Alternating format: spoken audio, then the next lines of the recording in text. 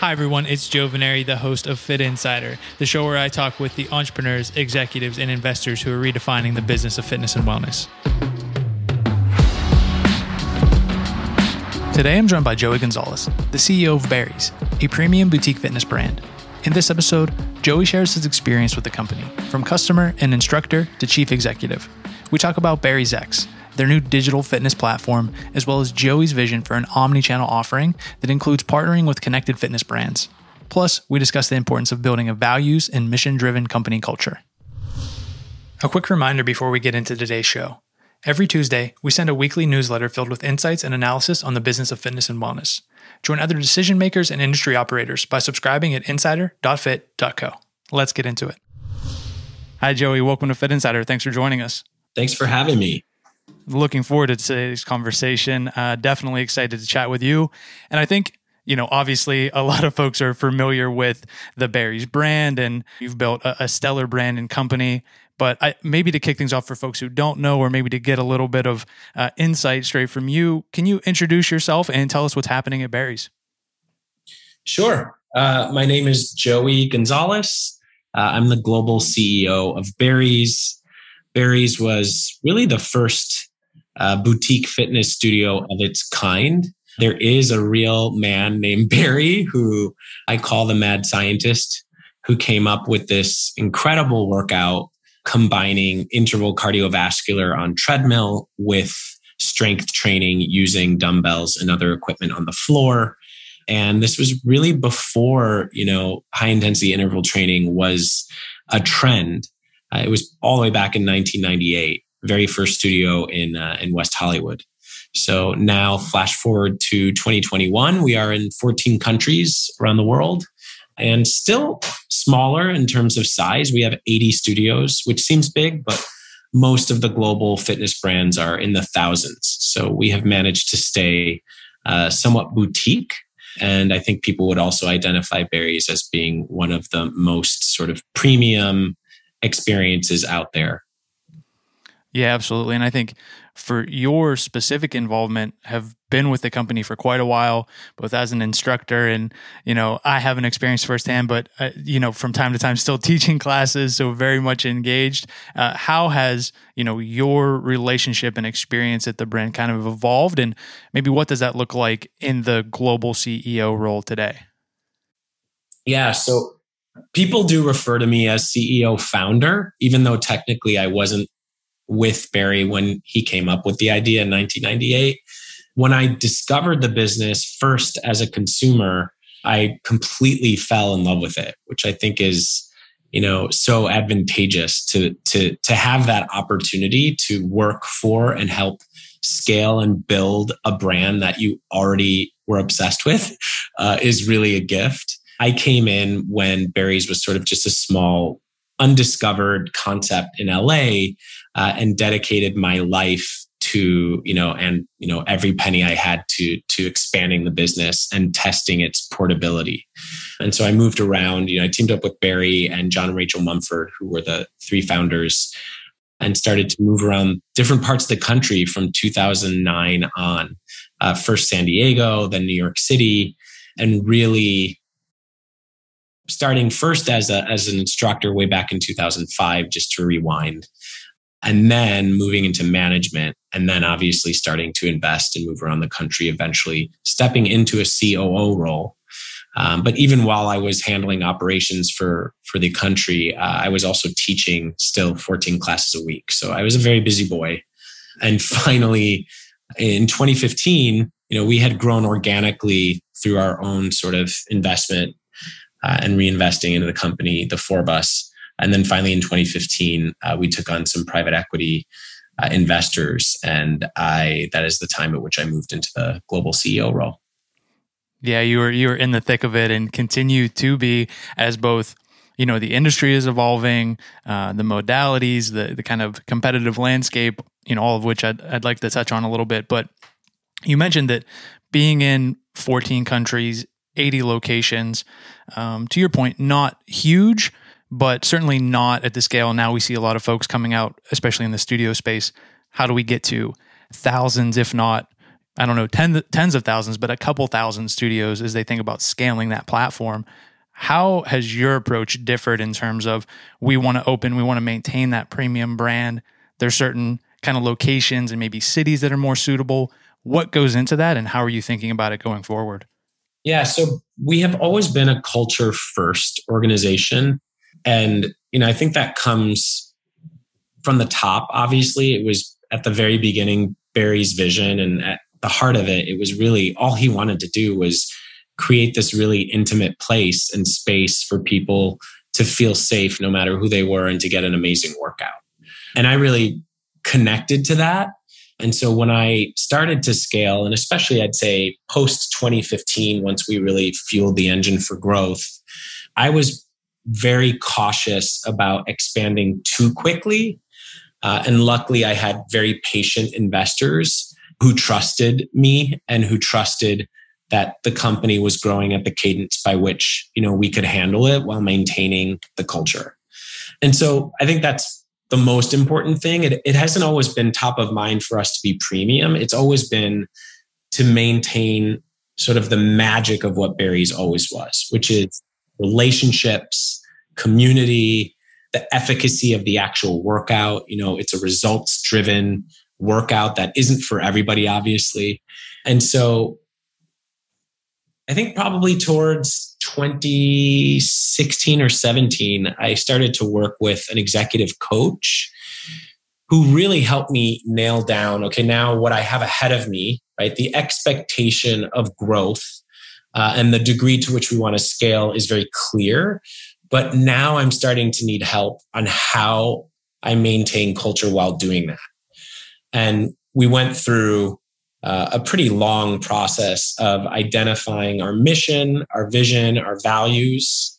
Instead of that coming only from the executive team or only from me, it came from the entire organization. So we surveyed people at every level, whether they were, working at the front desk or instructors or facilities or at the fuel bar. We asked them what they loved about Barry's and what made it the place that they chose to show up to every day. And the output of those surveys, as well as, a lot of input that the executive team and I gave, were these mission, vision, and values by which we continue to run the business today.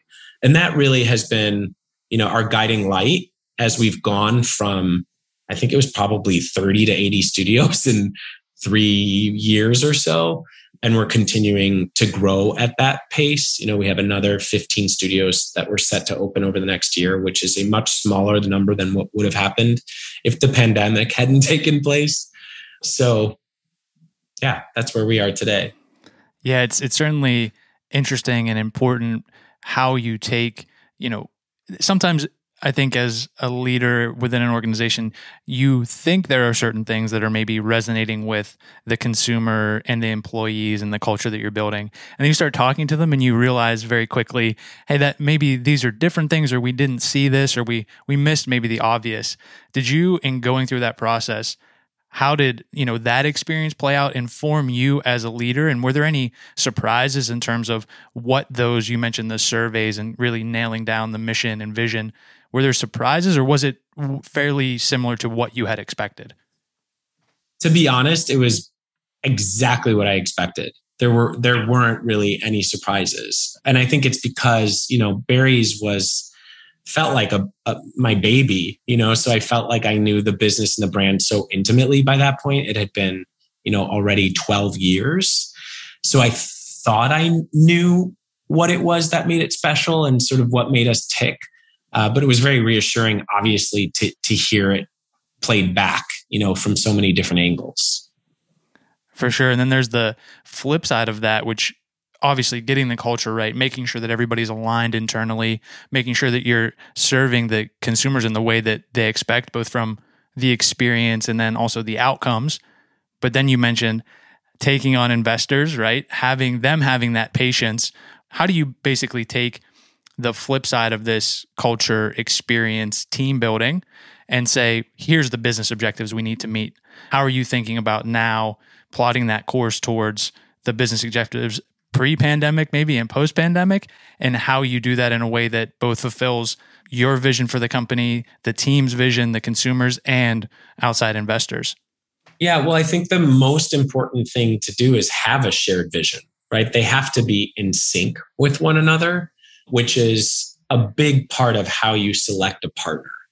And so just to give you a little more context, when I and my partners went through the auction process in 2015, the questions that we were asking our prospective future partner were meant to establish alignment in the future of the company and the vision and the direction which we all plan to head in.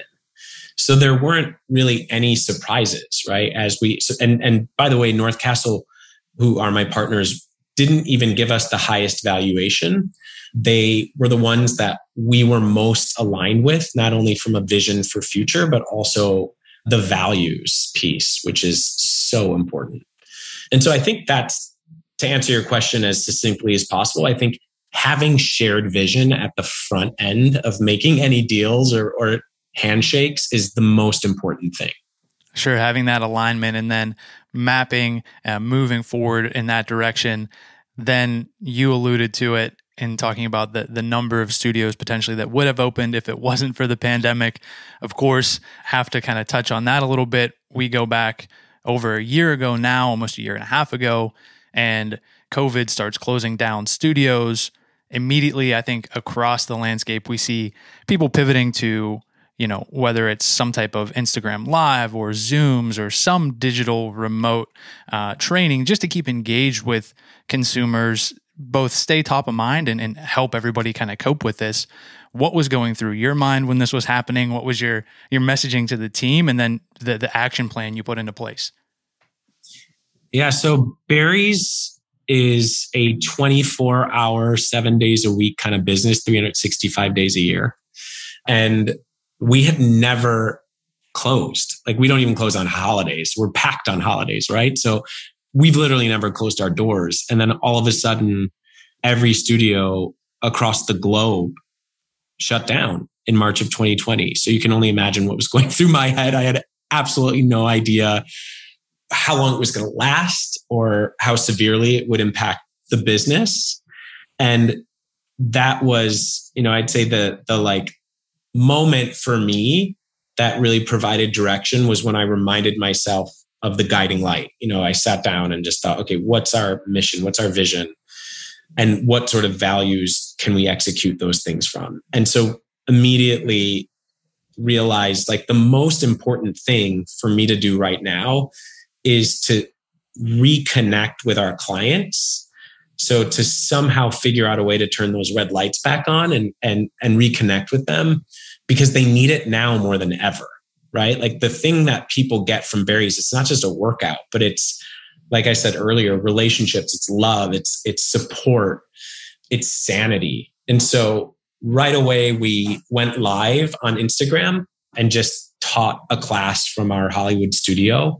I taught, I think, probably like a 20-minute class with no expectations, and ended up having over, I think, 20,000 people join globally for that class. So it really showed us, people are out there and waiting for more. And B, this is definitely our time to flex our innovation muscle and start to think about other ways to connect with our community. Because our digital strategy the foundation had not really been laid, right? And so this really gave us no other option but to sort of start down that path if we wanted to maintain the connection. So that was sort of the external experience. Internally, there was so much happening as well, right? I mean, you have all of your revenue shut off overnight. You're going through RIFs, reduction in forces, which are incredibly painful, especially for people who lead through culture and with a culture first mindset. And so I did my best just to communicate honestly and transparently with all the different sort of employee populations, and hosted so many different calls throughout the crisis with just different subsets of our employee base to ensure that they felt supported and informed on the state of the business, which changed, day by day and week by week.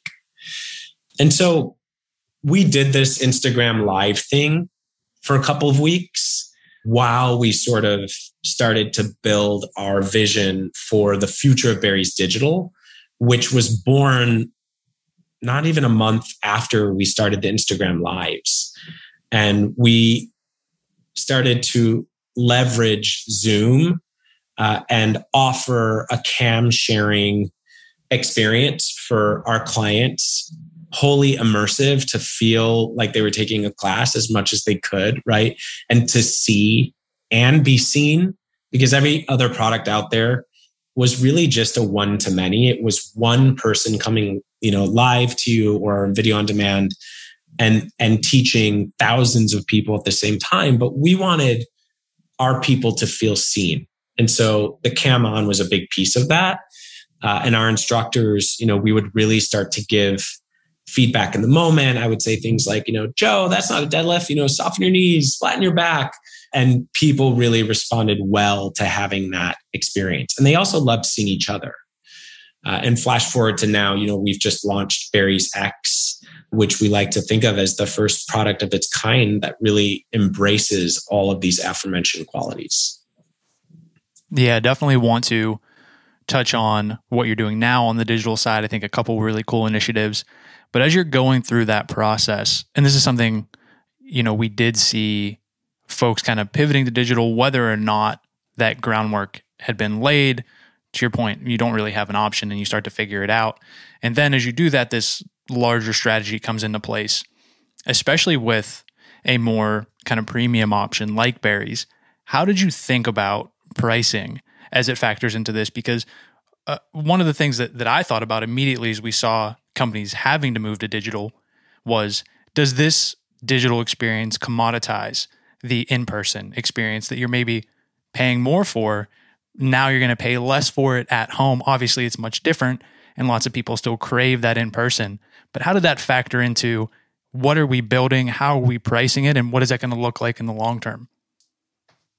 Yeah, so we did do a lot of discovery around that. What was great about our process was because we were going through a crisis, I think people were extremely forgiving, right? And so we were able to innovate and get real feedback in the moment from our clients, not only around the experience that they were having, but also around what their expectations were in terms of pricing.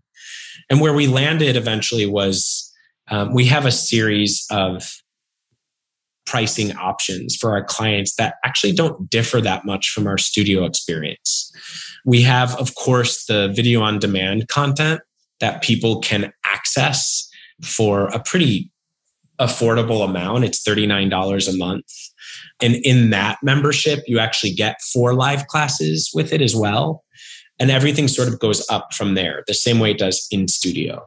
And it goes all the way up to, if people want to take 30 classes in a month, there's a membership, for them. All of these people, again, get access to the VOD workouts. And so the way that we could kind of price a premium on our memberships is because it's a completely different model, right? You will never be in a Barry's class with 1,000 other people. We cap the attendees in order to give our instructors the opportunity to provide that sort of in the moment feedback I've spoken of earlier. So that's where we landed on pricing and how we got there. Right. And in terms of the offering, you mentioned the video on demand, some of it being bundled with in-person. What does that Barry's X experience look like? How did you think about differentiating it in the landscape of digital and at home? And how has it been going since getting launched and getting it out there? It's been great. We did a soft launch with the expectation of only sort of focusing on our clients and messaging the Barry's community about the exciting product. And we are sort of allowing a few weeks to take place to get feedback and to really, that's how we've always done things, to really hear from our trusted audience. What are the things they like, don't like, love, etc.? How do we augment and improve the process? before we necessarily invest a ton of money in our marketing efforts. So that's the stage we're at right now. And the results have been amazing. I mean, we have been really surprised, I think, by how many memberships we sold in the first 2 weeks. It's super new, Joe. I don't know if you know, like we literally just launched a couple weeks ago. For sure. Yeah. I've been following along. Yeah. So it's been really exciting for us to see that response. And now we're just starting to put together our first series of surveys that are going to go out to our, first 1,000 members or so. Yeah, it's really exciting. And to see, we hear so much now, it seems like a buzzword, but this idea of hybrid offerings or omnichannel, however you want to think about it. And this being, you don't know what the demand or the size of the addressable market is really, because it's untapped, and it starts to kind of build on itself. People who now will supplement without at home, who may be working out more during the week or month because they have this option at home, still going in person. Of course, vice versa, more people going to the studio, but then supplementing with at home. How do you think about kind of the future of, whether it's specific to Barry's or in general across the landscape, this idea of omnichannel or hybrid fitness? Yeah. So I think what COVID has done is really give rise to that hybrid client. I think for us, because digital has now become such a big part of our identity, we really want to be delivering an omnichannel experience that's consistent no matter where you take it, right? So we want the Barry's X experience to feel very much like what you're getting in the Red Room. The idea being, how great would it be to be able to stay connected to one brand, right? To one experience through all of those different modalities, whether it's, in a studio or at home in your own garage or at a gym. And so that's what we hope to be the solution to. Right? We hope that people, and we're not there yet, but eventually we can offer, a membership price where you can take your X classes, you can take your studio classes, you can do VOD if none of those times line up for you, but you're still working out with the same community and you're still working out with the same instructors, which is actually, as we sort of talk about our talent, it's what gave birth to our strategy around how we deliver our live product. And what I mean by that is today we have 3 studios, New York, LA, and San Francisco. And if you want to take a Barry's X live class, we will be coming live to you from any one of those 3 studios. The longer term vision is actually to have many more, right? So picture a studio in Dallas, a studio in London, a studio in as many of our markets as possible, so that our instructors are able to sort of cross over from one of those universes to the next. That is so in line with who we are and what the vision is behind Barry's, in terms of really continuing to deliver on this, promise of a global community. Yeah, it's an exciting vision. I think unique, especially among the different operators I've talked to thus far, is how do you continue to build, so many times when we hear the word community and think about it digitally, it's like, yes, the shared cam or high fives or leaderboards, but this idea of getting to know the talent in the different cities, maybe taking classes with them in person, seeing them on, the video on demand or the live. I think that's maybe a little bit of an innovation that we'll start to see more of as we figure out what this digital omnichannel offering is. It works as an in-studio consumer who loves, let's say Alicia's class, right? But then has to either move or is just on vacation and can still join Alicia live on Barry's X, right? And then it works the opposite too for somebody who lives in Cincinnati and is a regular member of Barry's X and falls in love with, Tommy in San Francisco and, just people in different cities all over the country. And then when they travel, they can actually take those people's classes. So I think it's really interesting and fun, and I'm excited to see how it plays out. Yeah, another piece of that puzzle is a partnership with Form, which is a connected at-home exercise company, similar interactive workout mirror. They also have a strength training model. Previously had Trent Ward on the show to talk about what they're doing, but you guys teamed up. What went into thinking, hey, we're going to put Barry's content in this device? And also, which I thought was an interesting step, Form is going to be sold in Barry's locations. What does that partnership look like? It's been great. So we've really been seeking out, because Barry's, we chose to develop agnostic software. We've been looking to partner with different hardware providers.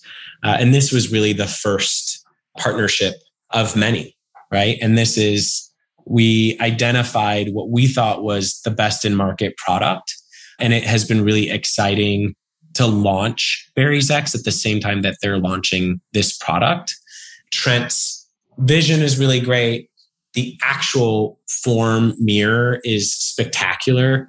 I think he uses the same manufacturer as the iPhone, and it's just really seamless and touchscreen. And we've been working, together with them at their studio to film all of our video on demand, which has been really great. So once again, I'd say, just to revisit what I said about North Castle, a big part of what went into that decision-making was sitting down and better understanding Trent and his team's mission and their vision, right? And the values and what they prioritize. And luckily, I think we made the right choice because it's been incredible. And, I'm actually one of the featured VOD instructors myself, and can tell you that like being on set with them is always just a really great experience. They're a wonderful organization. Yeah, you kind of mentioned it there, but maybe first of many as you think about getting into other devices and hardware manufacturers. Is there anything you can allude to on that front? Is this something that you're considering, the wheels are already in motion and we should look out for as maybe other partnerships roll out? Like, do I have any other partnerships to announce? Maybe not announce if you are able to do that, but even, is this part of a strategy you would like to implement, or are these things already in place? It's just a matter of time and you guys will be announcing more kind of hardware partnerships? So we're having a number of different conversations. We see Barry's as, being best in class in terms of fitness content. And we want to be able, what we want is for people to be able to conveniently take Barry's X. So we're talking to different hardware providers, think like, treadmill, et cetera, to actually have Barry's as a native app on their hardware. And some of those conversations are further along than others. And we're really excited about some of the prospective partners, but there's definitely more to come there. Yeah, it'll be exciting to watch. I think as we get towards the end of the conversation, wanted to get into maybe this broader landscape and some of the partnerships that are taking place and just general consolidation, M&A, a couple companies kind of poised to go public. It's been, this, I think, a lot of hype and a lot of investment capital going into the at-home space and digital, obviously. But at the same time, it was maybe in 2020, before the pandemic, it was kind of rumored that Barry's was for sale. And then you guys brought on some additional capital in the same time. I think Barry's Cycling launched. So where does it stand in terms of how you're thinking about, the future funding options, financing, studio concepts, and just general roadmap as we're looking ahead with that, given all the not just competition, but focus funding coming into this category? Yeah, so we have a number of modalities now that we offer. Barry's, obviously the original concept is the treadmill weights, but we also do something called Lift, which we've been doing for years in about half a dozen studios in North America. We launched one as well in Soho in London. And because of COVID, we were actually able to sort of scale that concept in the outdoor format. So a lot of different markets that hadn't experienced Lift before had the chance, and people have just loved it. And it's basically 50 minutes of weightlifting, and it follows the same days of the week programming. So, Mondays, arms and abs, Tuesdays, lower body focus, etc. You mentioned Ride, which was another sort of test for us right before COVID. We launched 2 studios, one in New York and one in LA, and they were both pop-ups. So always sort of meant to be temporary. Our utilization rates were crazy. They were like over 85%. So people really loved the product. It was definitely differentiated. It's the same thing as our OG concept, except using spin bikes instead of treadmills. And so you're kind of on and off a bike doing your interval cardio, and then you're doing your strength training, once again, following the same days of the week. In terms of, where we stand with our investment partners, North Castle was imminently getting ready to exit the business back in February of 2020. We had just started to run a process, which was super competitive. And obviously COVID came at the worst possible time. It actually, I always say, was the best time, because I can't even imagine what it would have been like to navigate the past 18 months with a new partner. So I am so grateful that that didn't take place, because North Castle, and they say, life was so great for all 4 or 5 years, but you really get to know your partners when the, S hits the fan. And I wasn't that surprised to find that they were as amazing as I had thought, and, stood by Barry's and, put culture first all throughout the pandemic. And so here we are, sort of hopefully coming out on the other side of it, with North Castle, and its investors and shareholders obviously looking to exit the business, but not necessarily that quickly, right? Like we have a shared goal of getting to pre-COVID attendance. And I will tell you that I think because the brand has done what it has over the past 18 months, there has been a lot of excitement around us already coming back to market. So we have had, some inbound requests from different private equity groups asking when they might have the opportunity to put their best foot forward. So we're excited about the future. We're excited about Barry's X. We're very excited about our continued expansion, both domestically and globally. And yeah, lots more to come. Yeah, a lot to be excited about. Many things to be on the lookout for, and that was going to be my question as we wrapped up. But you hit on a lot of those kind of high points, and we'll certainly be following along with that for folks interested in keeping up with all the various developments, maybe trying digital or just generally keeping tabs on what you're working on. What's the best place to follow along? So the best place to find me is Joey Gonzalez, Gonzalez is my handle on Instagram. I have, post most of my personal and professional content there. And then of course I'm on LinkedIn. And if you're not already, you can follow Barry's, just Barrys on Instagram as well. Awesome. I hope everybody does that. And Joey, thanks for taking a few minutes today. It was a great conversation. Excited to share it with the listeners. Thank you so much. Have a great day. Thanks everyone for listening to today's episode. For more from Fit Insider, visit insider.fit.co and subscribe to our weekly newsletter for insights and analysis on the business of fitness and wellness. Then go ahead and subscribe, rate, and review the podcast. See you next time.